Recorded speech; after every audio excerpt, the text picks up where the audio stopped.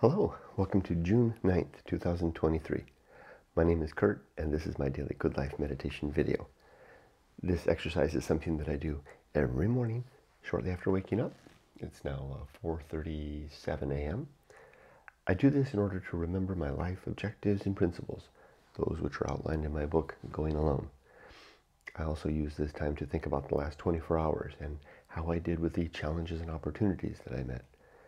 And I finish by thinking about the coming day and what challenges and opportunities I might anticipate and meet, and to prepare myself for those as well. Also to ready myself for the ambush, right? The things that happen that I didn't expect, that I want to be ready for. Altogether, this creates a story, right? It makes a little tiny little day-long chapter, 24-hour chapter of my life. And I take it piecemeal, one at a time. More deliberate living, I think. First, last night and yesterday. Slept really good last night. Went to bed on time. Just slept all night. I mean, deep sleep, and woke with the alarm. I mean, it really seems like those days of insomnia are gone. Just deep sleep. And I feel so good. It's the good this morning that I used to feel in my 20s and 30s. Mostly right around age 24, when I took my sleep for granted, I took my good health for granted. I didn't know any better. Right now, I feel just like that. I feel like I could do anything. The only difference being that my mind is so much more capable now than back then. I mean, sure, my memory isn't as good, and I'm not as sharp on some things. But in terms of having a deep toolkit and a giant landscape of memory and experience to call on, not to call from, not to mention the toolkit of the Good Life Creed and the experience of having lived going alone. All of that comes together in a very. It's like being a chef. It's like when I was 24, it was like being, a cook in a rude ship's kitchen. It's just the ship is swaying and the stove is on the gimbal, and I'm trying to cook up heat a can of chili. And now, even though I don't cook, I've got a great chef's kitchen before me, and all the ingredients and all the larder and stock shelves, and somehow I know what I'm doing. or feign know what I'm doing, and that's what it sort of feels like. Whether that description carries the story, I'm not sure, but I think I tried my best. So yesterday was a good day, except I hated it. So did Miko. It incessantly become a topic of our evening walks together. How we're just done with work. We just don't want to do this anymore. Just don't.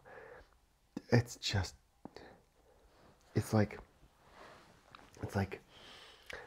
being we both feel. I'm trying to pull another example out. It's like being passengers in a 60-year-old, 59-year-old man and woman on the Titanic that are tidying up our cabin as the ship's coming down, right? Going down, and we're straightening up all the stuff, right? Because that's what work feels like right now. I know it's important. I know it's got to be done, but we don't want to do that anymore. Time is short. Let's get out on deck and look at the moon. Oh, what a nice iceberg. Okay. Challenges and opportunities met yesterday. Just had a huge list of things to do for work yesterday. I just had so many things I did for work yesterday, and I just did them. And the hard stuff too. Just powered through I'm full of imagery today in my mind. Just like powered through like a what do you call them? The guys that used to work on the railroad with the sledgehammer, pounding spikes in the rails. Just all day. Oh, one more thing I wanted to share. I'm reading. Before I do this, the first thing I do after I wake up, after I clean up and make my cup of coffee, I sit here and I drink my cup of coffee and I read poetry. Usually I read one poem a morning, and then I start the camera. and I'm reading from John Keats' complete works. This is a great volume. This is the Penguin Classics, and it's arranged in chronological order, in the order in which the poet wrote them, from his earliest poems all the way to the end. And I've been stuck now. Stuck is not the right term. I've been deliberately lingering for at least a week now on a 1, 2, 3, 4, 5, 6, 7, 6.5 page poem called Standing on the Tippy Toe. I stood tiptoe upon a little hill. I stood tiptoe upon a little hill. First of all, it took me a long time to read because it's full of words that I didn't know, like diadems and labrum and crisses and sorrel and livers and spangle and state, and I didn't know exactly what the etymology of psyche was, so I had to look all this stuff up. Plus it has lots of good the bits in yellow here, lots of good bits that needed, this page had 3 of them, lots that needed thought and consideration and reflection. Plus it was hard to understand. I mean, it opens beautifully. I stood tiptoe upon a little hill. The air was cooling and so very still that the sweet buds, which with a modest pride pulled droopingly in slanted curve aside, their scanty-leaved and finely tapered stems, had not yet lost those starry diadems, caught from the early sobbing of the morn. The clouds were pure and white as flocks new shorn, and fresh from the clear brook, sweetly they slept on the blue fields of heaven, and then there crept. It just gets better. So I really wanted to know this poem, so I've been reading it over and over, day after day, really kind of in like 2-page chunks, reflecting on it. And what I've discovered is that it's like playing the guitar. If you got a little riff that you want to do and you're teaching your fingers and you try to struggle at it today. And then every evening I finish the evening, as Yumiko's cooking dinner, I sit in the garden with my guitar and I struggle with little riffs. I just make stuff up. And then I have a little tutorial that I can follow too, but I like to make up things.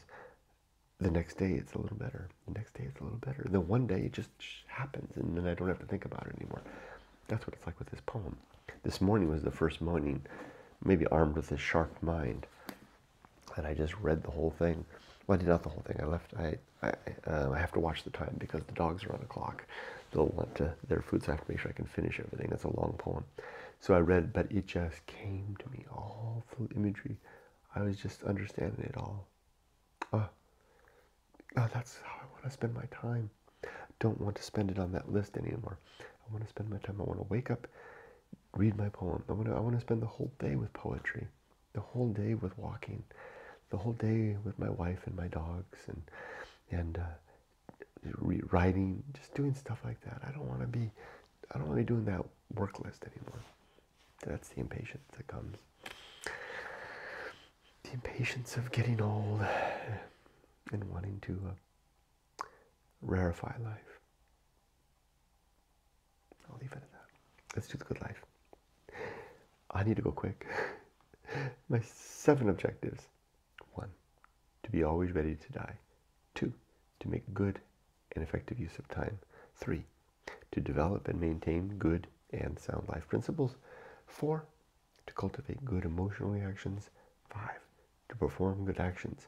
6, to recognize my true limits and true opportunities.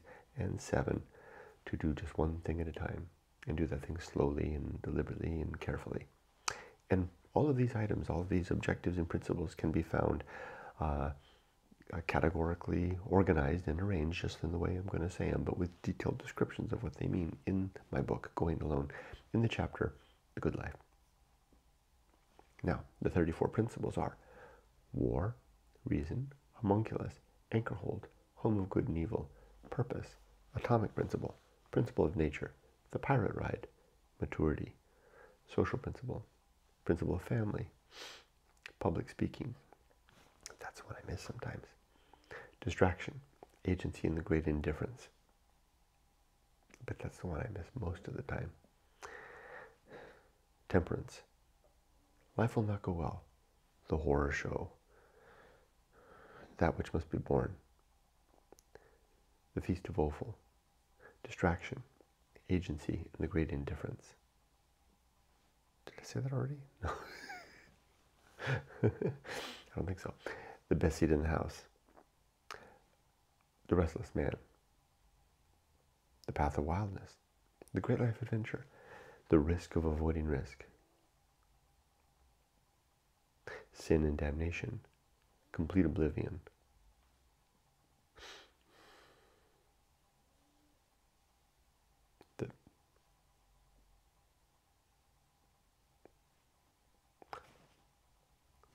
the season of philosophy. I feel like I've stumbled a little bit here. Season of philosophy, the script writing, the bullseye aim, the uphill climb, arena and utility, nothing is enough, and the principle of fun. So what if I missed one or two? I'll get back on the horse. Something else I almost did yesterday. I was almost pulled the trigger. I wanted to press my wife into pulling the trigger on buying her one-way ticket to Japan. Because she said, what do you want to buy it for? May 1st.